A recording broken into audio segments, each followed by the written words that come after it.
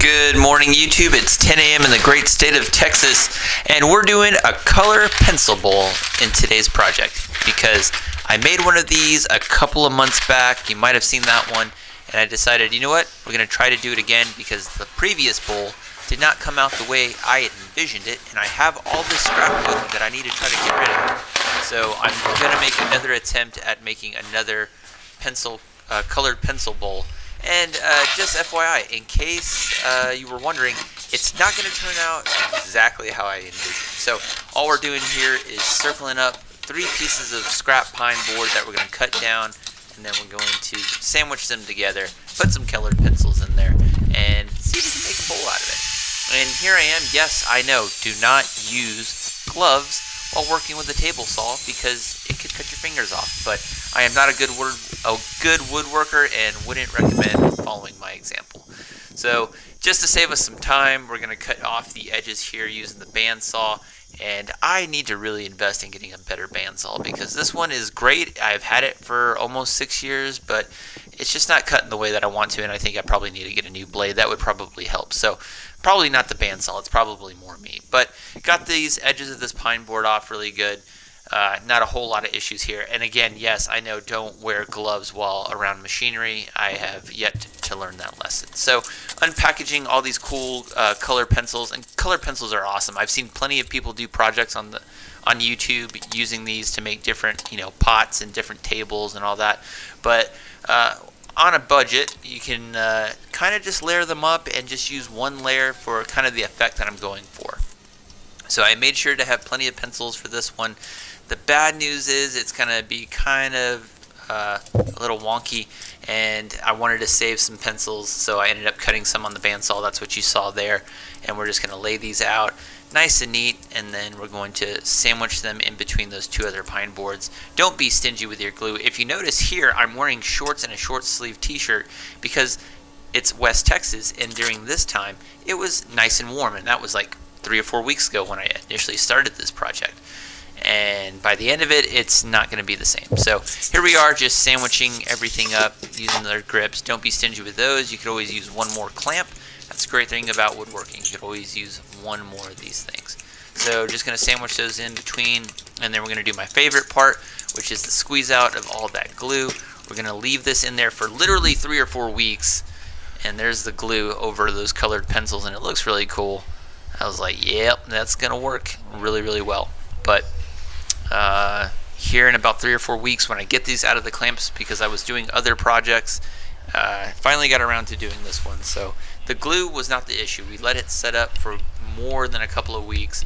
So what is going to happen here is going to be a surprise not only to me, but to the universe, because I'm like, what in the world's going on? So literally like 4 weeks later, we took them out. The glue's all dried up. The colored pencils look really good. And notice I'm wearing a sweatshirt and pants because you know why? It's raining and it's like 55 degrees in Texas right now. But the weather changes every 10 minutes. So I'm gonna get the faceplate on here. Not a whole lot of issues with this part. And I'm thinking this is gonna be I can't talk. It was a very easy project to do, but you're gonna see I'm gonna have some screw ups because that's just what I do. And here we are, already having problems with the faceplate not going on the way that I want it to. But don't worry, that's just normal for the channel, I guess, if you watch my projects long enough. So here we go. Here I am initially trying to put that on, but the colored pencils are getting in the way, obviously. So I'm like, okay, gotta fix that. So put that on the top of the headstock there. And then I got to take a hand saw and start cutting these things down because it's just getting in the way. So we've already got problems. So I'm like, okay, it's not a big deal. We're just going to cut these down, and then it'll be able to spin. We'll be able to get that on, and it won't be an issue. But we're going to have problems because that's just what happens. But it goes on nice and smooth. It got a nice spin to it. And just by looking at that footage, the amount of wobble that was on this thing was just insane. So I couldn't put the banjo all the way to the left near the headstock, so I had to like push out the tailstock so that it could like kind of stabilize it. But man, right off the bat, I already had all these colored pencils like coming off. The glue, I guess, didn't adhere well enough, or like just the wobble and the violence of this thing spinning was just enough to where it was just pieces were just coming off. So didn't have a lot of success with the round carbide tool, so a lot of this was done with the square carbide. And I just had to come back, take my time, and even though I was spinning it down and the wobble kind of went away, the violence and the shaking didn't stop. Like, it was wobbling a little bit, but I thought it had detached from the faceplate initially because it was just wobbling so violently. And I'm like, good grief. But I got a majority of it down. It didn't end up being as wide as I wanted it to, but I'm like, okay, we got problems. The colored pencil's already popping out. And for some reason, the big gaps in the middle, like there, were good. That was all right. And then just, I don't know what the hell happened to those. They just delodged spontaneously. So I'm like, okay, screw it. We're going to work through the problem. So we're just going to go ahead and make mortise. And then we'll flip this over, start the gouging portion of it, and then we won't have any real issues here. But this part went relatively smooth, not a whole lot of problems.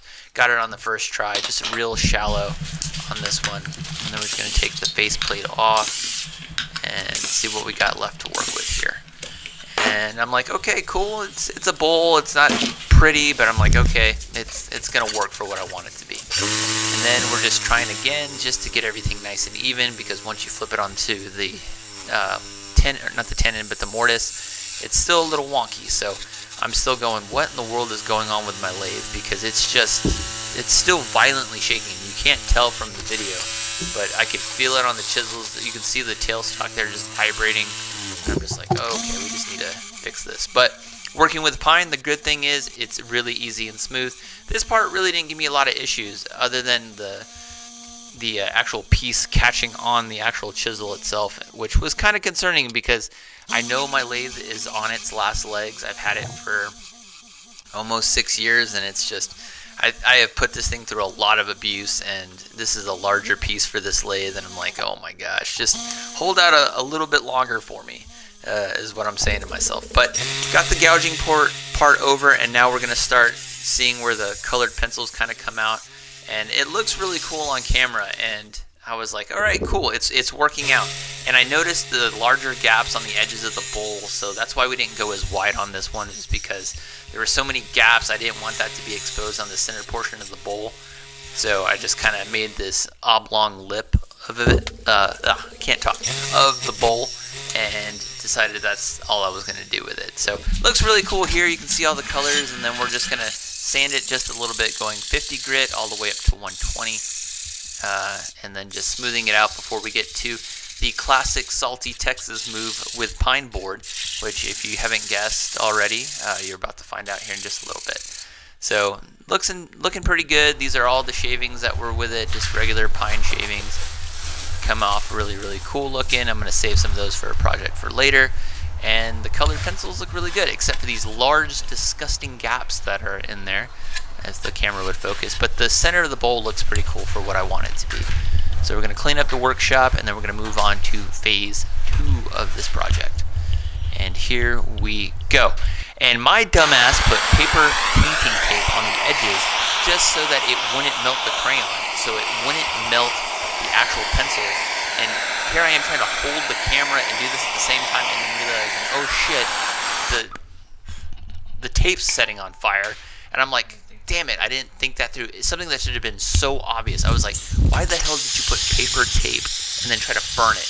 Try not to burn it. And it was just a damn mess. But my dumbass kept on going. I'm like, oh my god, here I am trying to burn the pine and try to save most of the project, but it just kept going. I was like, you know what, just play through. We're just going to see what it looks like. Screw it, you're already this far in. And then I'm just burning the edges there, trying to save it. Try not to catch my fingers on fire.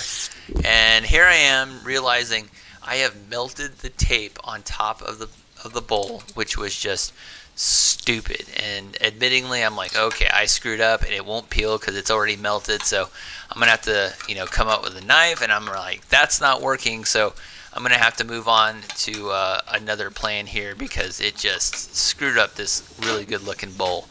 And there it is, just stuck everywhere. So what I ended up having to do was take my smaller carbide tools, my micro carbide tools, and just getting that edge off and just taking the tape and just peeling it off with the chisel itself while trying to maintain that cool char look. Because the char look really looks cool on it. It just ended up not turning out as well as I initially wanted to. And then I had to come back with a larger carbide tool and just basically get that char off as much as possible and try to save this. And then in spite of me trying to do that, I'm going to have more problems here with a piece flying off that totally just kind of screwed up the aesthetic of what the bowl was supposed to be. And you can see all the crayons and colors coming off on my glove there.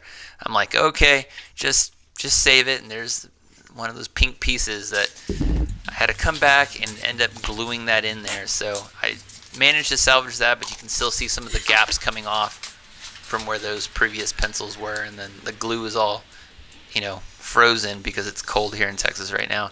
So save that piece, and I'm like, okay, just play through. We're almost done. So got the lacquer out. I was gonna do epoxy with it, but it's so cold here in Texas that the epoxy wouldn't have set up for what I wanted it to do. So I sprayed it with some lacquer, and you can still get that cool effect with it. So it looks pretty good. Not the greatest bowl, not the greatest project. Still similar problems from the other one that we did, but we are definitely 100% going to come back and do this project again because I'm not going to quit. This looks better than the previous one, but I still want to come back and do it again. So hope you guys liked it. Hope you got something out of it, and we will be back with it. All right, see you in the next one. Peace. All right, so project is done, and this guy did not turn out the way I envisioned. Just like so many other projects on this channel. You can see there's a gap there, there's a gap right there, right there. And then there's one right there too. So it looks cool, the idea looks okay, just maybe the execution, and I totally did not think out, paper tape dumbass, it's gonna catch fire. So just like all the other projects I always say, you gotta learn from your mistakes. And I show all the mistakes on the channel. And that was a huge one. I didn't think it would catch fire that easy. Paper tape, duh, it should. But anyway, project's done. It's not too bad. It looks a little cooler than the other one. We did a project like this a couple of weeks, or actually almost a year ago like this, but I might come back and fix it, but I think for right now, it's okay for what it is. But we'll try it with the next attempt. Well, eventually we're going to get this right. But hope you liked it. Hope you got something out of it. Today is April 20th. You guys are watching this tomorrow on the 21st. So hope everybody's doing good out there. It's 4:20. So yeah, do with that with what you will. All right. So I'll see you in the next one. All right. Peace.